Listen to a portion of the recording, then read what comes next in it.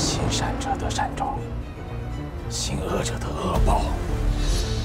无论你的计划是什么，别再让更多无辜的人丢了性命。 Welcome drama enthusiasts, welcome back to our channel, and let's get started with the video The Rise of Phoenixes Season 2. Netflix is getting further into business in the Middle Kingdom, premiering Chinese drama The Rise of the Phoenixes. The SVOD service will premiere the series, which is loosely based on Tianxia Guiyuan's Huang Quan novel, on September 14th around the world. The Mandarin series stars Chen Kuan and NINI and is directed by Shen Yan and Liu Haiba, Chinese-style relationship, and art directed by William Chong, the Grandmaster. The Rise of Phoenixes is a 70-episode series produced by Netflix and China's Croton Media with K Pictures, How My Culture, Aichi, COL Group, and New Film Association. It launched on Hunan Television earlier this month.